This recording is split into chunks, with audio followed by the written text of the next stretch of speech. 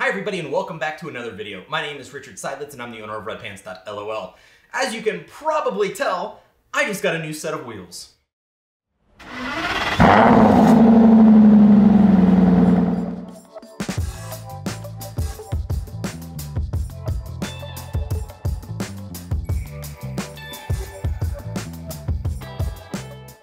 So this is actually my second attempt at filming this video. Yesterday I started out on filming this, but only one of my 4 wheels had arrived.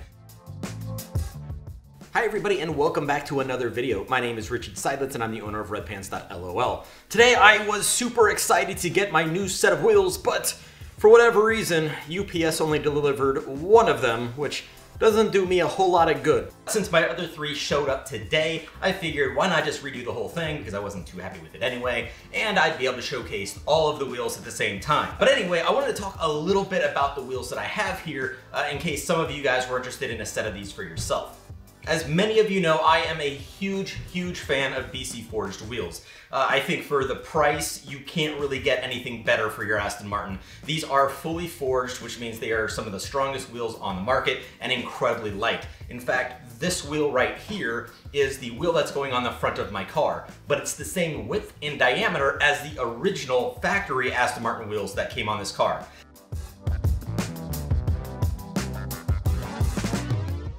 Despite being the same size as that original wheel, this one weighs 6 pounds less per wheel.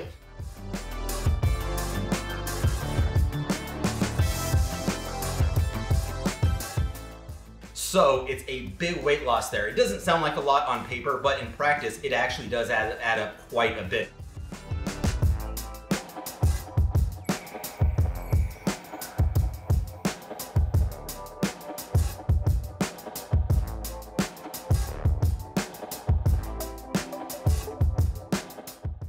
I also find that BC Forged wheels are much stronger than the factory wheels. Those original wheels, for example, that came on this car, 3 of them were no longer usable by the time I was done. A while back, I had a group of friends I used to hang out with quite a bit, and I can't remember which one said, but one of them said that I'm the only person they know that considers windshields and wheels to be wear items because I used to destroy so many of each of those. And that wheel thing kept going. Well, actually even the windshield, because this has got quite a bit of pitting and a couple of cracks in it. Not that you can really see it, but I'm surprised this windshield has held up as well as it has given what I've put it through. But including wheels, for example, I will not use anything other than fully forged wheels anymore because I have damaged so many wheels over the years, which is why I like these. The set that's on right now, these black ones, have been through quite a bit and they're holding up incredibly well. The previous set that was on this car was another set of BC Forged wheels, and I put those through more damage and abuse than my factory wheels. And after all that, the factory wheels are completely unusable, and the BC Forged ones were fine, except for a tiny cosmetic bend in one of the lips, and that was it.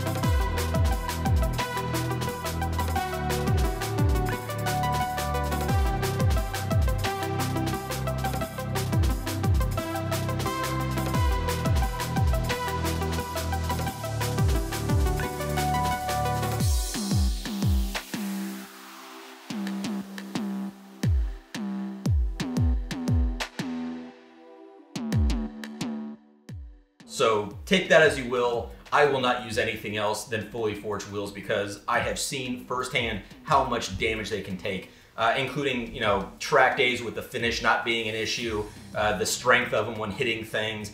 These are the only thing that I'll get. So there's the spiel on why I got these wheels, but let's talk a bit more about this specific one. On my car right now is the RZ05 in the gloss black finish. This is the KL11, in the brushed dark black finish. Now the big difference here is that's sort of like a gloss paint, and this is more of a, called a translucent smoking. The nice thing about the translucent smoking is that you can actually see the grain of the metal through it, but it gives it this nice dark tint to add some character to it. You can get the same effect with a clear finish or with other different colors, and that's another thing to know. BC Forged has a lot of different colors and stuff for their wheels that are all included with the price. I happen to like this one, but you can get pretty crazy with this.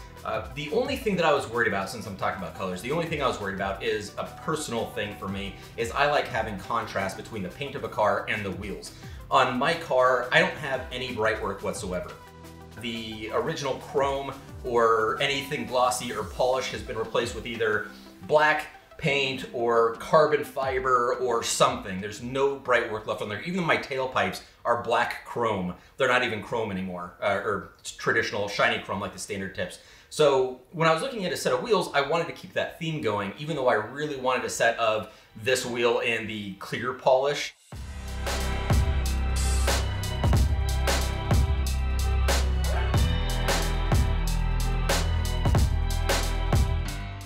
But I wanted to keep that dark look going, so I got these. And another reason I got this instead of another set of black wheels was, one, because I already have black wheels and it wasn't worth the money to switch out just for a different style for me, because I'm working with a budget here. And two, I personally don't even like black wheels. These look incredible on my car, they look incredible in person, but they don't really show well in pictures.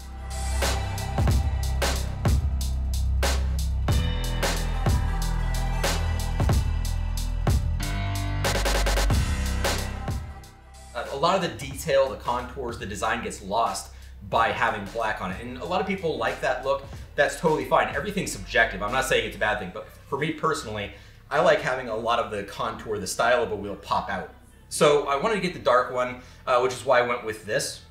I think it shows the characteristics of the wheel a lot better. The only downside for me personally, again, is because I like that contrast, I'm losing a lot of that by going to this wheel. This is a fairly similar shade, even though they are different. As far as the contrast goes, there's not a lot of contrast between this finish and the paint of my car, which is, by the way, the paint of my car is mercury silver. It's a question I get asked fairly often. It's not meteorite, it's not tungsten, it is mercury silver. It's kind of a medium gray, doesn't have a ton of big flake to it. It's fairly, you know, a fine flake to it. But the big difference between this and the others is this has a hint of green, which comes across a little strange. I never really thought about it until I saw it in certain lighting. It does have a little bit of a green thing, but that's a whole different topic. I'm getting off topic for this. Anyway, the wheels that I have here, these KL11s, are the same specs as my current set. So I'm not changing anything about what I'm doing with my setup per se. The only difference is the look of the wheels is different. Otherwise, the same offsets, the same diameters, the same widths. And I'm even gonna be using the same tires that I already have now. My front tires are still good, so I'm gonna swap those over to my new wheels, and I'm gonna replace my rear tires with new ones that are gonna go on the rear wheels. This is the 19-inch Widepants fitment, which is a preset that I have to make it easier for Aston Martin customers to order. I have 4 different presets. There's a 19-inch, 20-inch, Widepants, and red pants. Each of those with different diameters and different widths.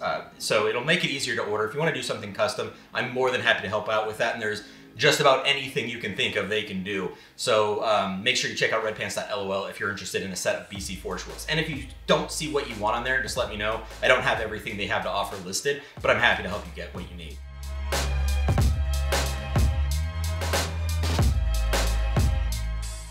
So for the 19-inch Widepants fitment, that means these are 9.5 inches wide in the front, and I'll be putting 265 tires on them. And the rears are 11 inches wide, and I have 305 width tires on them.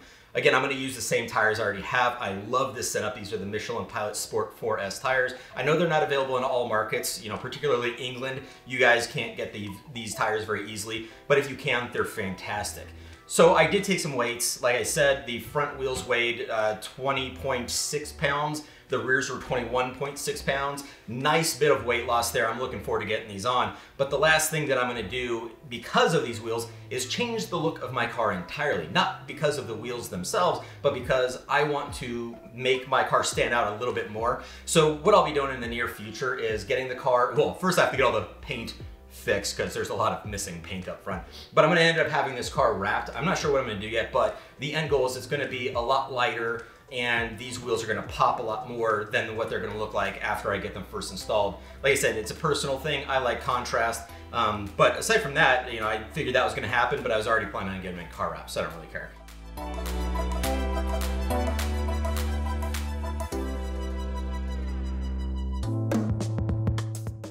One more thing I want to talk about real quickly while discussing my car specifically is these extended lugs. Now, this is something that was done by the original owner of my car, actually. When I first bought it, he had the original 7-spoke factory wheels on it with some spacers.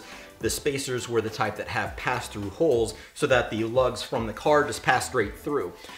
But when you do something like that, that spacer is taking up the threads that the lug nuts need to keep the wheels on. So he was using these extended lugs, which is the right way to do it.